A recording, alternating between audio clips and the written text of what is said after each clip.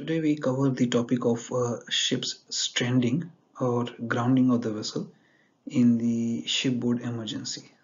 So we'll talk about the actions to be taken and the considerations to be mindful of when a ship grounds accidentally. So indications of ship running aground are that the vessel will suffer or experience excessive vibrations which will be felt mostly throughout the length of the vessel.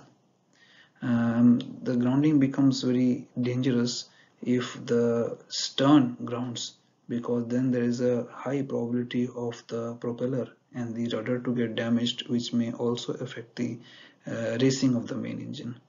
There will be excessive churning of muddy waters, because once the vessel grounds and the ship's bottom is touching the seabed, then the ship's sea suction may take in muddy water which is around the ship's hull. The helm will stop responding, the steering will become sluggish and not work at all. It will stop responding to any movements that are provided from the bridge. The vessel will of course not be making way. The ship will not show any headway speed. This you can detect by using the transit bearings, where the bearing of the vessel will not change. You will see the relative flow of water against your ship's hull. You can also use the bearings and distances from fixed objects, which will also remain constant. And your position will indicate shallow water through the readings obtained from the echo sounder or the hand-led line soundings, as well as there could be chances of a ship developing unexpected list. So if you don't know what a hand-led line is an alternative way of measuring the depth of the seawater by the use of a rope which is marked at predetermined intervals. The hand-led line can also be used to get an indication of what kind of seabed you are on. Actions when the vessel is stranded is that, of course, as soon as you determine the vessel is stranded, you have to sound the general emergency alarm to alert the ship staff if they have not been alerted already through the vibrations that are experienced throughout the length of the vessel. You have to make sure that you stop the engines and go full astern to see if she responds to the movement. In that case, she might refloat as well, especially if the vessel's bow has just touched the bottom and the vessel's stern is clear, the rudder and propeller are working. It's a good idea to go astern quickly and protect the rest of the vessel from being grounded. However, you have to remember that excessive stern movement may result in ship becoming banged up by sand and silt, which means that you may get further stuck into the mud or the seabed in which you have embedded. This is especially the case if your vessel has gone into the ground or seabed by the stern, where if you try to give a stern movement to refloat the vessel, it may complicate the situation further. So it's a good idea to get an assessment of the seabed or the surroundings before you start using your main engines and propeller and your rudder. In any case, you must try and protect your engines, propeller and rudder, because that will be the best way to refloat the vessel if the vessel ever strands or grounds accidentally. Make sure that you display the ground lights and day signals. If I'm not wrong, they have 3 red lights in a vertical line to indicate grounding, and the day signal as well.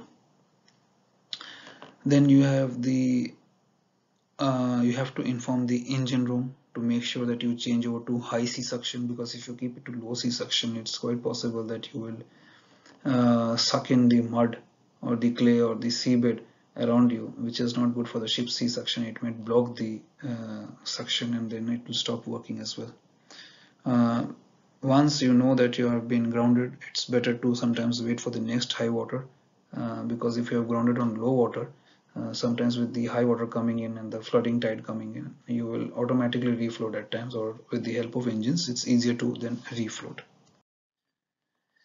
Actions to be taken: well, it becomes a dangerous situation if vessel grounds in high water, because then you don't have the option of any the water level rising further to refloat the vessel. So if your vessel grounds in high water, that means then you are now in trouble in terms of the required water depth, and then you might have to use some other means to refloat the vessel. If one part of your vessel grounds, which leads to a fracture of the ship's hull or damage to the ship's hull or hole in the ship's hull, which then you have to then deal with the hole and the bilging as well, and the water flooding in and the ingress of water, and you have to deal with that as well, because that will also further lead to stability complications. Make sure that you consider the use of distress signals, especially if you are in the vicinity where other ships are passing around. You have to inform your owners, agents, charterers, underwriters, classification society, flag states, insurers as well, and DPA. So basically you have to inform all the people who are managing your vessel. Lay out ground tackles to prevent the vessel to be driven up further and facilitate refloating. So ground tackles are basically a seamanship technique where you use the ship's anchor to not only keep the vessel in a position, in a certain position. It's often used in the beaching of a vessel or intentional grounding of the vessel, but you can also use the ground tackles to heave on the ground tackles and facilitate refloating, especially if you do not have any tugs for assistance. This is not a simple process. Using of ground tackles is a very complicated process, especially if you do not know how to use it. You need to have good seamanship skills to use the ground tackle. However, if you do not have any other assistance available to you, then that is pretty much the only option left for you that will help you in or assist you in the refloating of the vessel, especially to get the ship's stern into the water. If you can get the ship's stern into the water, that will be good enough for you guys to refloat the vessel. And make sure that you take sounding of the tanks to assess the damage, and making sure that there's no water ingress coming in, or there's no leakage of any fuel oil into the sea, no environmental pollution.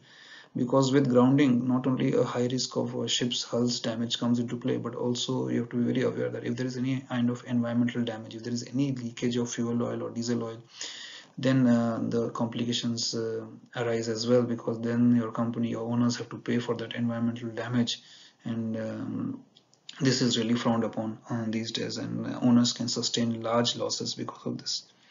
If there is any kind of bilging, which is ingress of water or hole in the ship's hull, then make sure that you take measures against progressive flooding. You may use collision mats to stop the flow. You may use the external portable pumps to pump out the water. Make sure you have to calculate the damage stability condition, also calculate the GM of the vessel. If there is any list, you have to be very mindful of that as well. And calculate the adverse stability condition, that is calculating for the damage stability, calculating for the worst case scenario where your GM may become reduced a lot, and you have to think about all that depending on the compartment which has got bilged and what protection you have against the ingress.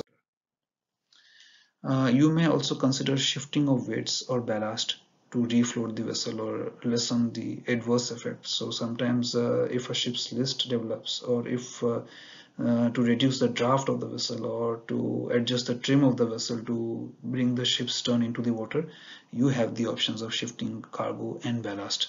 Of course, ballast should be your first option because it is much easier to manage it, provided you can use your ship's pumps and everything is in right order. Shifting of cargo is not an easy job. We say it in theory, but you need ship's cranes, you need trained crew, and you also have to be very mindful of what happens to the center of gravity of the ship once you start shifting the cargo. So easier said than done, but always keep ballast as the first option, and only then in the extreme case you should be using the cargo. Make sure that you keep an eye on the tidal range, the tidal predictions, the time and nature of high water, and the range and nature of the bottom. What time is high water, what is the maximum depth of water that you can get.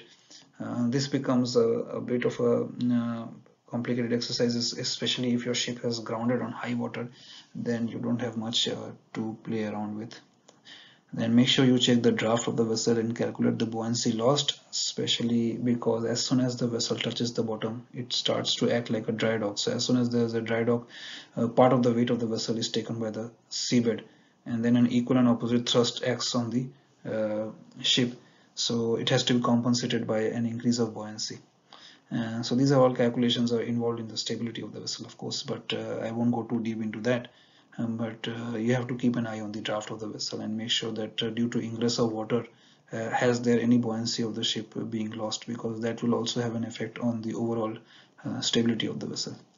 If you can, then you should definitely call for assistance from the tugs, because especially if you're in the port areas, you're in port limits, or you have nearby ports, try to call for tugs, because tugs are the most useful way to refloat the vessel.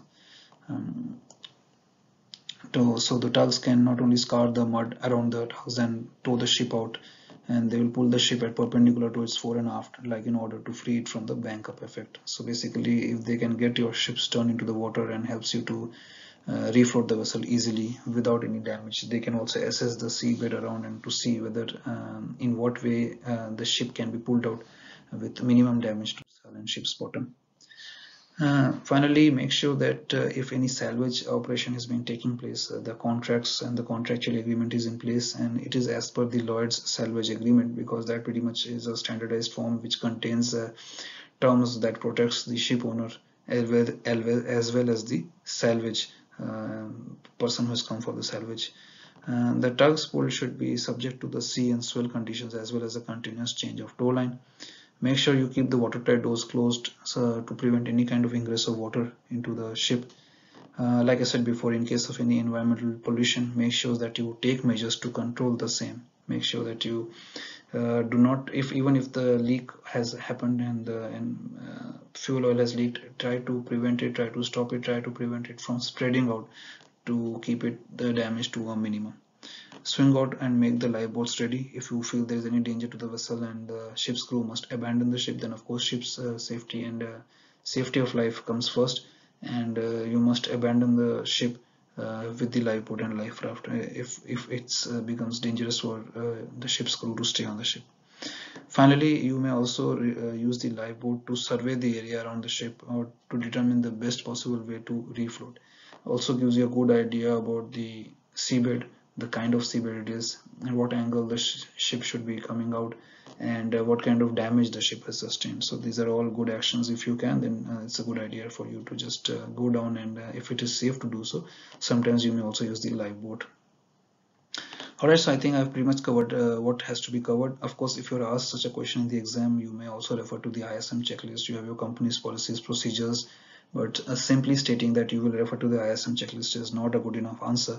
You also have to talk about the action points which are included in the ISM checklist if the ship grounds or gets stranded accidentally. So let me know what you thought about this video, and all the best with your study, guys. Bye for now.